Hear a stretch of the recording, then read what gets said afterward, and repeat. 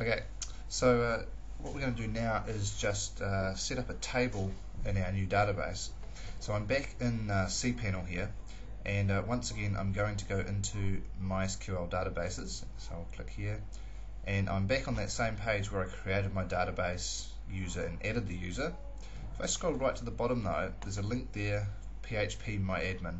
Now I'll click on that to open it. Now that's an interface that enables us to manage the MySQL database. It's often a lot easier than doing all the SQL code yourself.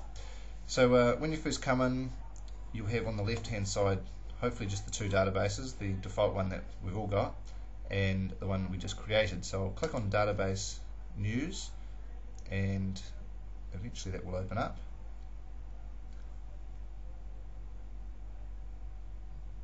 And what we're going to do when that eventually opens, here we go, is we're going to create a table. And tables are what store the information in a database. This is what's called a relational database, which means it's tabular. Now before you do go ahead and create a table and set the number of fields, you need to plan that out quite carefully. So I'm just going to jump out to Word for a second, and I'm going to create a table called news, and in that I'm going to have 4 fields. Now each item or news item that appears in here is going to have its own unique ID number. So the first one will be ID 1, 2, 3 and 4 and so on. Each article will have a headline, an author and the article itself. Alright, so I'll just return back. Here we are. So my table is going to be called news and there were 4 fields. So I'll click on go. Right, so this comes up now. So each row here corresponds to a field. So my first one was news ID. And that's going to be an integer starting at 1 and auto-incrementing. So every time something gets added, it will grab the next ID. So if there were 5 records in there, for example, and I added another news item, it would get the ID number 6.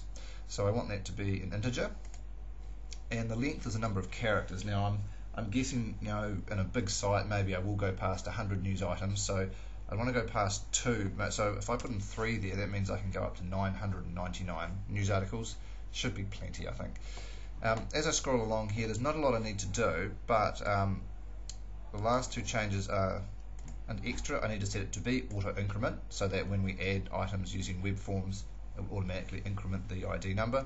And I want to set this as the primary key, so I just check the first radio button there. If I hover over, you notice it says primary. So I'll just return now to the next row. And the next one was the headline. And I'm going to leave that as varchar, which is, I guess, variable characters, so basically text. The length there might be up to, say, 50 characters, and that's all I need to set for that. The next one was author. Again, it's just plain text. Hopefully authors' names aren't going to be longer than, say, 40 characters. And finally the article itself, I'll set that to being quite long. I might make that 5,000 characters, so that's a reasonably large article. Now you can come back and change these values later on if you find that that's not giving you enough or if it's too big. So I'll do that. So I'll set all those. There are a lot of other data types there, and if you're interested in learning about any of those, probably date will be the most common one that you'll look at. Just come see me and I can go over that with you. This is only going to stick to some very basic stuff. So anyway, once you've done that, click on save, and the table has been created. And we get a little message at the top there saying it's been created. You'll notice you get this funny little bit of code here. Now that is SQL. Now that's the language that we're going to use in the future to actually run queries on this database and insert, edit, delete articles, that sort of thing. And down the bottom here you get a quick summary of what the table looks like. So there are our fields, data types, you can see news ID, auto increment, and so on. So that is how you create a table.